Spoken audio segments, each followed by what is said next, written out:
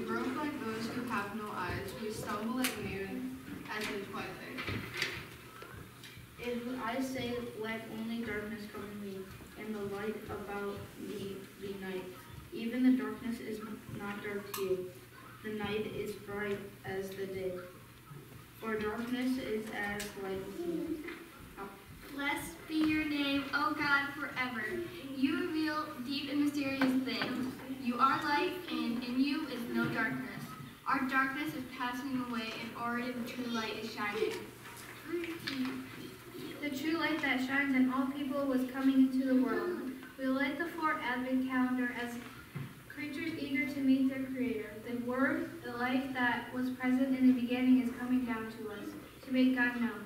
Jesus, you are the light of the world.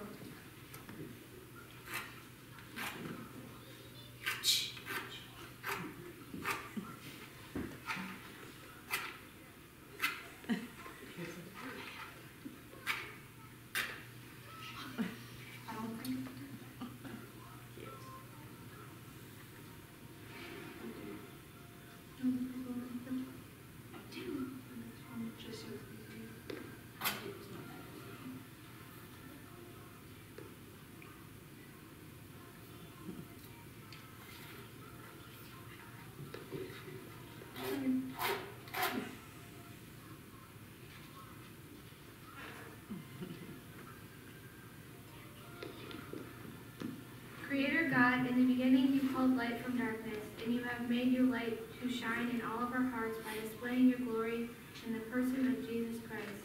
We call him by many names, but they all point to your presence, power, and love. May we shine with your light not only at Christmas, but at all times, in all our words and deeds.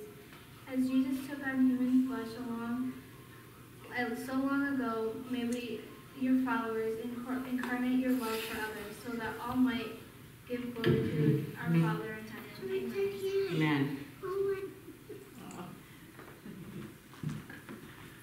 All right, thank you, Gail and kids. You did a great job. So this is the fourth Sunday in Advent, and we really, really appreciate you lighting the Advent candle for us. So, kiddos, it is time for a children's message. So I have a Christmas tree here, and as you'll see, we have another Christmas tree over here. So what I want to talk about is, what is the very first thing that you see when you look at a Christmas tree? What's the first thing that you notice on a Christmas tree? Let's go over here. What's the first thing do you see? Is it the lights? That'd be pretty good because they're pretty bright, aren't they? Is it the ornaments? Ooh, those are pretty, aren't they? Yes. All strategically placed. Thank you, Anne. And maybe it's some of the other decor, the pearls. Is it the angel on top? I don't know if you can see the angel, but a beautiful angel up there. I mean, what do you think is the most significant part of this tree? What is it that really makes a Christmas tree a Christmas tree? Well, here's one here, and so I'm going to stand this Christmas tree up and see what makes a Christmas tree. Oops. Okay, let me try that again. So what's the most important thing about a Christmas tree? The base of the Christmas tree. That is the most important thing of a Christmas tree, is the bottom or the base. So I'm going to go ahead and put this one on, and let's just see how it works. Oh, we got all the time in the world. You guys are at home drinking your coffee, so nobody's rushing you anywhere, right? So let me put on my Christmas tree base, the base of the Christmas tree. What makes a Christmas tree? What's the most significant and important part of the Christmas tree? It is the base. Let's see if it works. Ta-da! And, oops, hold on. And, ta-da! So I want you to know that the most important part of the Christmas tree, you know, the lights are beautiful, the bulbs are gorgeous, the angel is wonderful, the star on top is wonderful, but the most significant part of the Christmas tree is the base, because without the base, the Christmas tree isn't going to stand up. So it needs a base. So I want you to remember, for this Christmas, the most important thing for Christmas is not so much Christmas trees and presents. It's the baby in the manger. It's Jesus Christ. Sometimes when we go in and look at a Christmas tree, we never sit there and go, oh, let me look at that base. Isn't that a nice looking base? Nobody does that, right? And so Christmas sometimes gets away from the true meaning of the season, the real reason for Christmas, and it's that Jesus came, God came in the flesh, so that he would know what it's like to feel pain, and he'd know what it's like to feel lonely. So I want you to know that just like this Christmas tree, nobody really notices the base. But that's the most important part of the Christmas tree, because without it, it tips over. The most important part of Christmas is Jesus Christ. So I want you to remember that.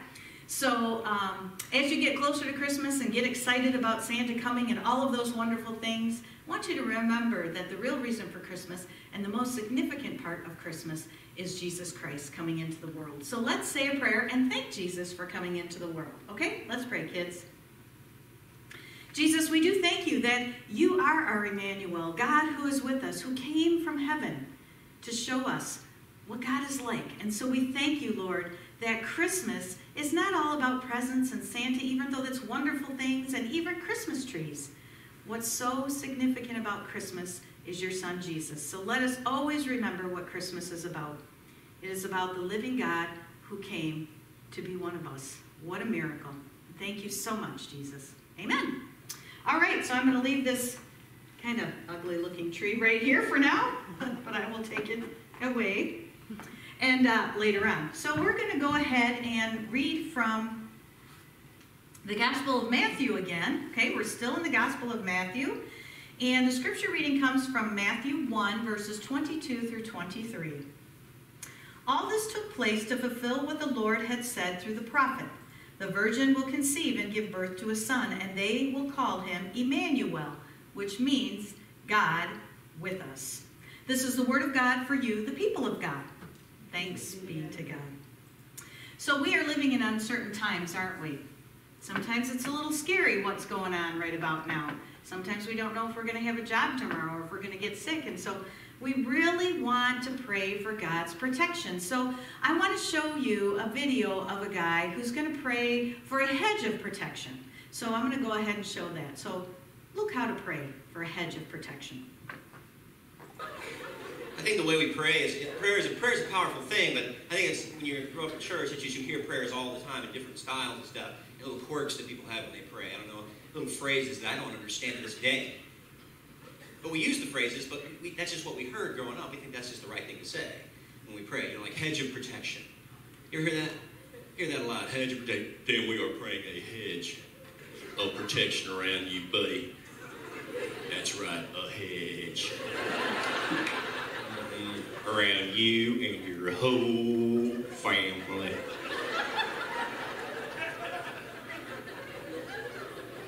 A hedge, huh? I don't mean to complain. Is that the best you can do? How about a thick cement wall? With some razor wire on top of that bad boy. A good set of clippers get right through that thing. I'm sure the devil's got a set of those. I mean, you think a hedge is going to scare the devil away? What is this greenery? I can't get through that. Move that bush. My greatest weakness is landscaping. How do they know? That's how the devil walks, like this. Whoa. He has a pointy tail. He doesn't want to step on his tail. And he talks like a game show host. Fantastic. You get the turtlenecks.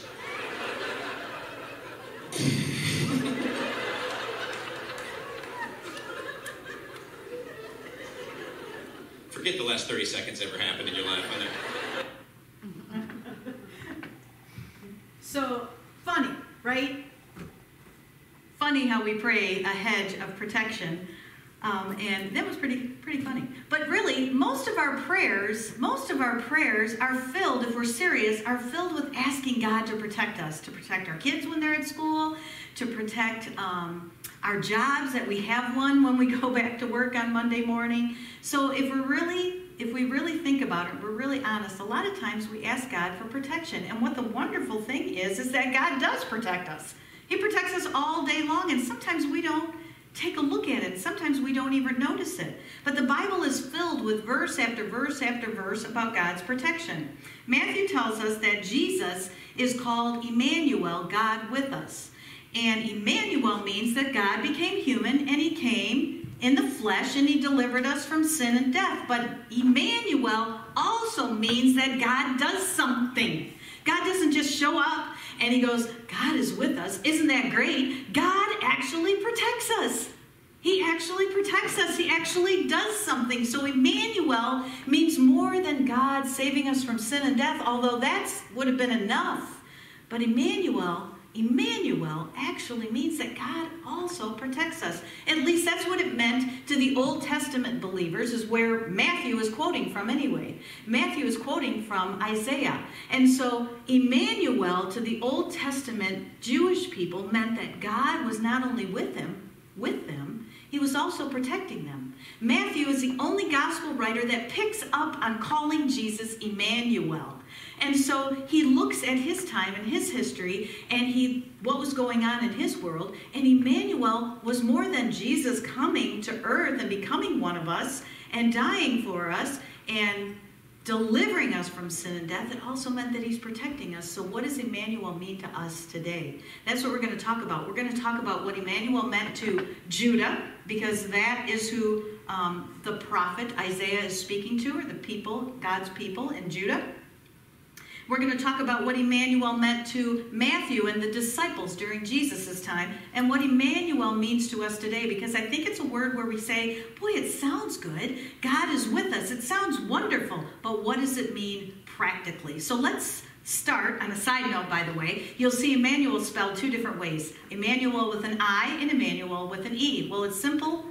The I spelling of Emmanuel is the Hebrew spelling for the word Emmanuel, and the E is the Greek spelling for the name Emmanuel. So in the Old Testament, you'll see Emmanuel spelled with an I, and in the New Testament, which was written in Greek, you'll see it spelled with an E. So, Bible trivia for you. But let's talk about what Emmanuel, the name Emmanuel, God with us, meant to the people of Judah, to God's people in the Old Testament. Now, to do that, we got to dial back about 735 years before Jesus' birth. Now, here's a little bit of history, okay? Stay with me. Israel, God's people, that was broken up into two kingdoms, the northern kingdom and the southern kingdom, okay? So the northern kingdom in the Old Testament is called Israel. It can also be called Ephraim, because that was the territory, and it can also be called Samaria, to be even more confusing, because Samaria was the capital of Ephraim. So the names for the northern kingdom in the Old Testament are Israel, Ephraim, and Samaria. Now there's a southern kingdom called Judah, which is one of the tribes of the 12 tribes of Israel. By the way, the northern kingdom was made up of 9 of these tribes from the 12 tribes of Israel, and the southern kingdom was made up of 3 tribes, Judah, Benjamin, and Simeon. And the capital of the kingdom of Judah was, you guessed it, Jerusalem. So why is this important? Because this is where Isaiah talks about, here's a sign, Emmanuel. The young woman will give birth, and I'll read that scripture in a minute. This is where Matthew picks that up. So it's very important to look at the history of it. So what was going on? Well, the northern kingdom and this Israel, the northern kingdom, made an alliance with the kingdom of Aram. So the king of Israel and the king of Aram decide they want an alliance together because they want to go and defeat the Assyrian Empire. That was the big powerhouse at the time in the Old Testament during the prophet Isaiah's time. So what they want to do is they want to go and get the southern kingdom to join this alliance, because then they'll be stronger. So they go, the king of Israel and the king of Aram, and they head on down to Judah, and they talk to the king Ahaz, that's his name, and they say, hey, join our alliance, because we want to take over the Assyrian Empire, we want to kick them out, we want to get, our own power. Well, King Ahaz says, no way, I'm not joining your alliance. So what happens after that? Well, you guessed it. The king of Israel and the king of Aram, they decide they're going to kill King Ahaz because, hey, let's kill that king. We'll put our own king in there. He'll join the alliance, and then we'll defeat the Assyrian army. So King Ahaz is a little bit afraid, okay? Emmanuel's going to speak to the fear that during Matthew's time, during Joseph's time, and the fear that we have today in the world. So back then, King Ahaz was very, very afraid. He's got the northern kingdom coming after him and another kingdom coming after him. So pretty much, he has something to be afraid of. They're out to kill him. Here enters the prophet Isaiah. He gets into King Ahaz's chambers, and he says, God is going to protect you. He says, if you remain faithful. And he says, so ask God for a sign how he's going to protect you. And King Ahaz says, no, I'm not going to ask God for a sign. And Isaiah's like, ask God for a sign. And King Ahaz says, no, I'm not going to ask God for a sign. So here's the response from God, speaking through the prophet Isaiah. Therefore, the Lord himself will give you a sign anyway, King Ahaz. This is where this comes in. And it says, look, the young woman is with child and shall bear a son and shall call him Emmanuel. He shall eat curds and honey by the time he knows how to refuse the evil and choose the good. For before the child knows how to refuse the evil and choose good, the land before whose 2 kings you are afraid of will be destroyed. So Emmanuel to God's people during Isaiah's time was an actual young woman. Now, theologians believe it might have been Isaiah's young wife who was going to give birth to a son, and she was going to name him Emmanuel. Other theologians believe it was someone in the royal court of King Ahaz, a young woman who would give birth and name that child, that son, Emmanuel. Either way, this child was going to be a visible sign that God was going to be with King Ahaz, and that the fear of these 2 kings, he had nothing to fear about. God was going to take care of him. So God essentially tells Ahaz that before the child's old enough to know right from wrong, and they think maybe 5 or 6 years old, other theologians believe the child was going to be in a, kind of the 12, 13-year-old, almost a man. That way he would know the difference between good and bad and be able to choose good and bad. Before that happens, these two kingdoms are going to be destroyed. Isn't that what Isaiah said? Isn't that the prophecy that was going on? This is important. Stay with me. So what happens? In 722 BC, the Assyrian army invades the northern kingdom and takes her people into exile. In 720 BC, the Assyrian army goes into Aram, the kingdom of Aram, and takes his people as exiles. So King Ahaz was protected by God. That is what Emmanuel means. Emmanuel doesn't just mean God is with us. That sounds so good. To King Ahaz, he was afraid for his life and for his children's life, because you think about it, he's got this royal household. They are all going to become slaves, or they're going to be killed either way. The king of Israel was after him, the king of Aram was after him, and he has the Assyrian army in his back of his mind that could kill him at any time. So he was afraid. So when God gives him a sign, which he didn't ask for, he says, I'll give you one anyway, it means something. Emmanuel means not just that God is with us, which is a wonderful thing. It also means that God will protect us. That's what it meant in the Old Testament time to King Ahaz. He had a real fear. And this was a real woman who gave birth to a real human son and named him Emmanuel. And it was a sign that God would not only be with him, but God would do something that God is supposed to do, and that was to protect him. So now fast forward 720 years to Jesus' birth.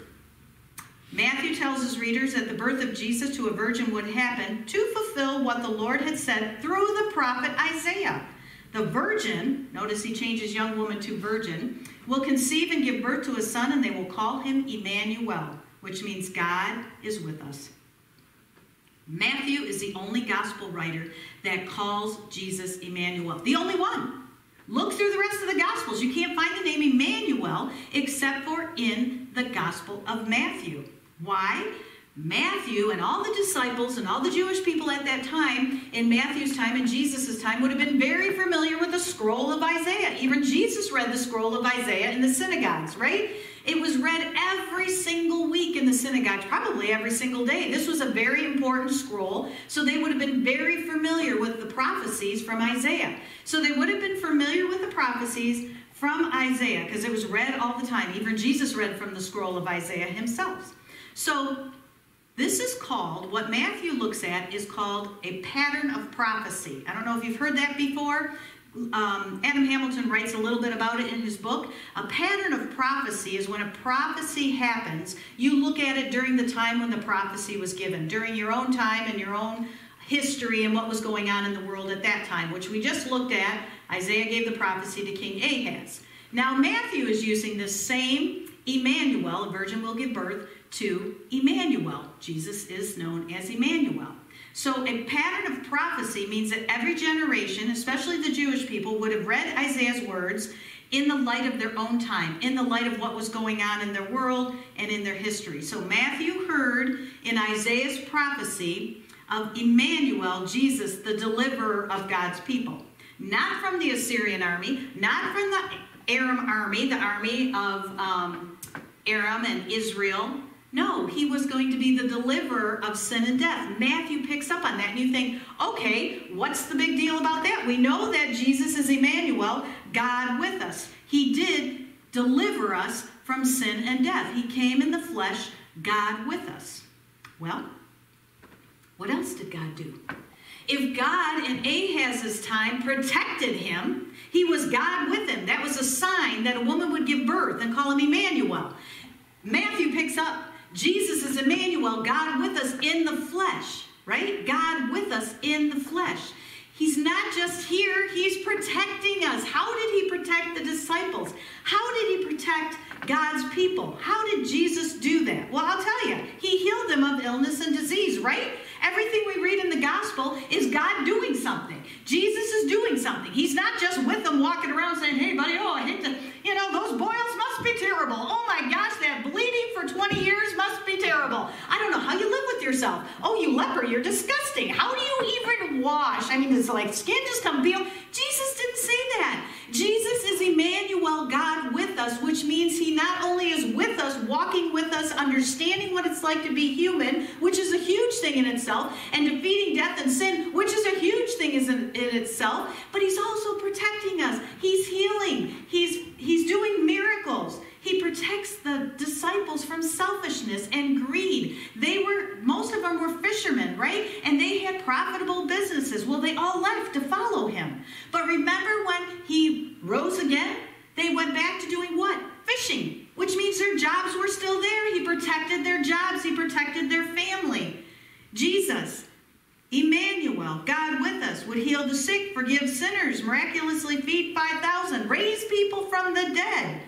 Jesus, Emmanuel, God with us, would control nature, calm storms, walk on water, and cast out evil. He didn't just say, boy, Mary, that's got to be hard having 7 demons in you. Boy, how do you even know what's going on? Who are you even talking to in your head? No, he casts out the demons. He does something. So Emmanuel is more than God with us, walking and talking. It's God doing something. So what does that mean for me and you today? What does that mean for us today? If this pattern of prophecy went through Isaiah, went through Matthew when Jesus was born, should go to us today. God, Emmanuel, is with us in and through the power of the Holy Spirit, right? Those who believe in Jesus, God is with us. He lives right inside of us. But there's more. God also protects us.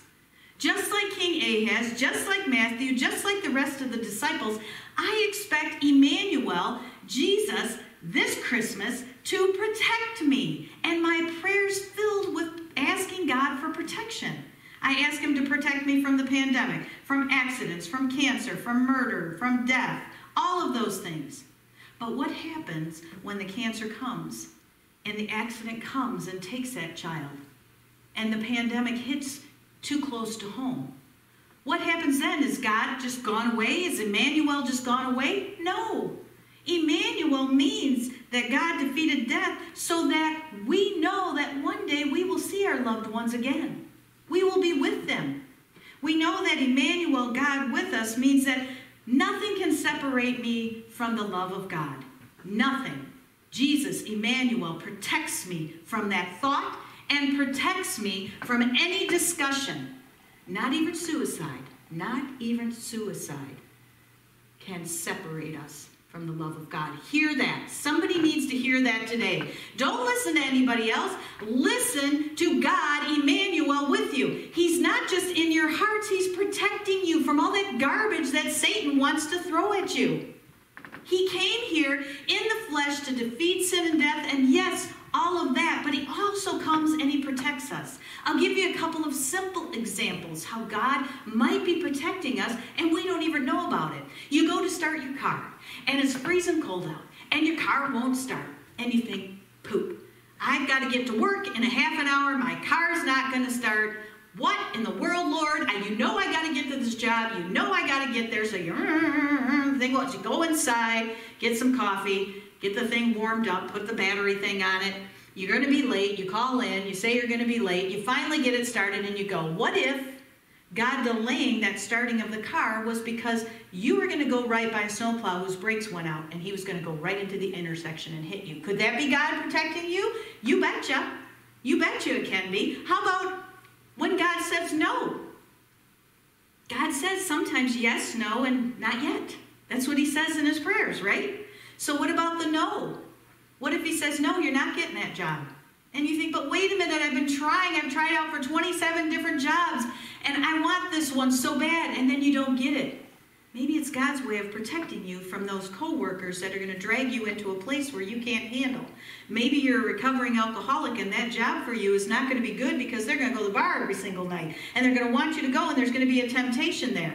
Or maybe you lose your job and maybe it's because that company is going to dissolve in a year or two and God wants you here so that you have a stable job. Do we ever think about how God is protecting us? God, Emmanuel, came to earth, yes, in the flesh at Christmas. But it means more. It means more than him dying on a cross, and that is huge. And saving me from sin and death. It also means that God does something today for me. He protects me today. He protects me in ways I can't even imagine. And you say, well, sometimes things do happen and bad things do happen. How is God protecting me now? Because he reminds you that no matter what this world throws at you, he has defeated sin and death. And you will be with him one day. So Emmanuel this Christmas is more than just a good feeling or a nice hymn or a nice word on a Christmas card. It actually means that God came in the flesh. He knows what it's like to feel pain. He knows what it's like to bury loved ones. He knows what it's like to be depressed. He knows what it's like to feel grief and anger and sorrow and all those things. And that is so important.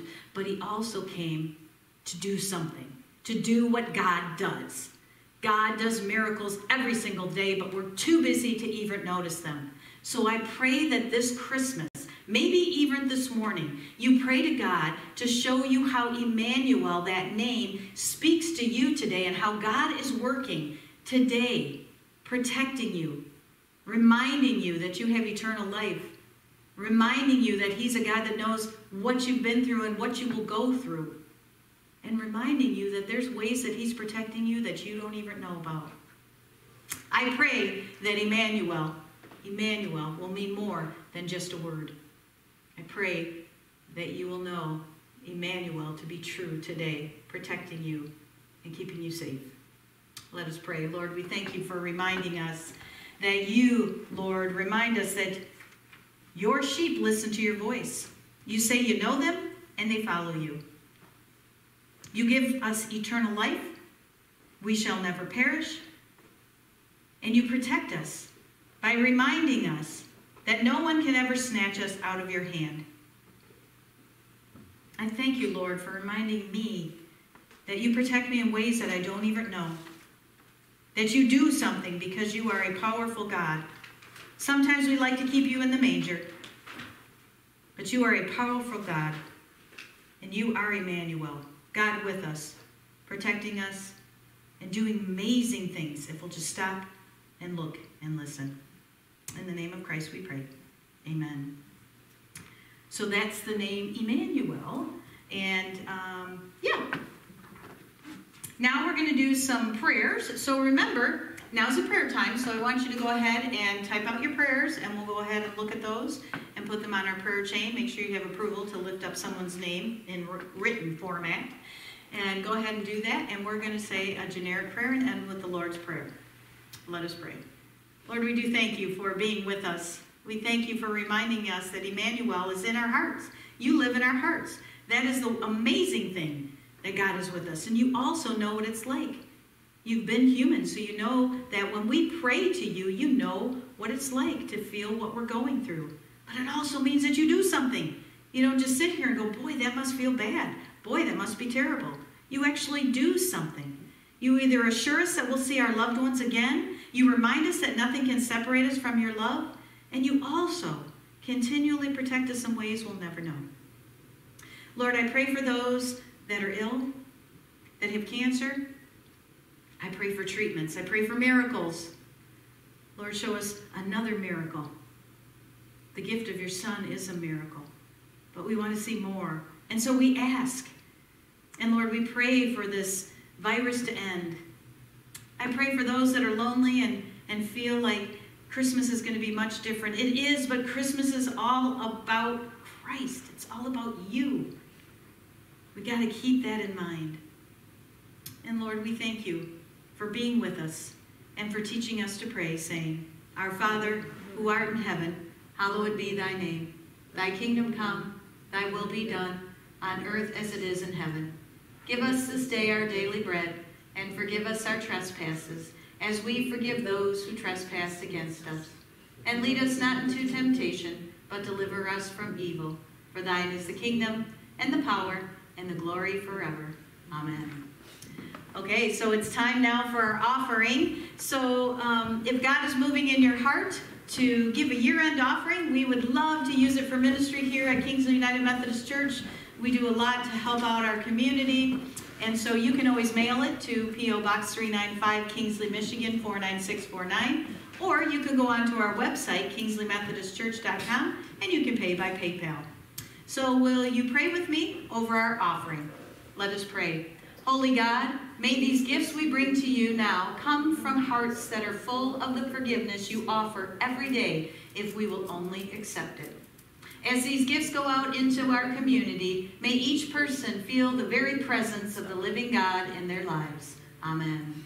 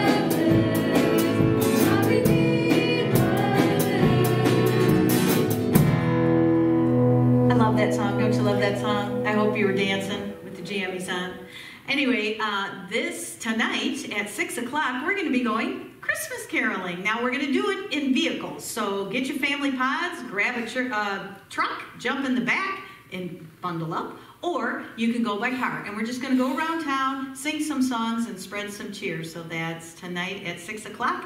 From 6 to 8, meet at the church here and dress warm and be ready to move in your cars. It'll be fun. It'll be interesting. We'll see how that works. Also, remember that Tuesday and Wednesday of this week, coming up from 9 to noon, you can pick up a Christmas Eve worship bag filled with all kinds of goodies and candles to join us on Christmas Eve at 6 o'clock for our online worship service. So I hope you join us at 6 o'clock. And if not, you can take this wonderful little bag and you can do your own Christmas Eve service at home. So I hope you do that. Let's pray. Lord, thank you for reminding us that you are our Emmanuel. You are here in our hearts. You've saved us from sin and death, but you also protect us. You're doing something. You never stop. So thank you for reminding us that Emmanuel also means that you are protecting us each and every day in ways we can never understand. May we spread that good news about Emmanuel, God with us, each and every day. In the name of Christ we pray. Amen.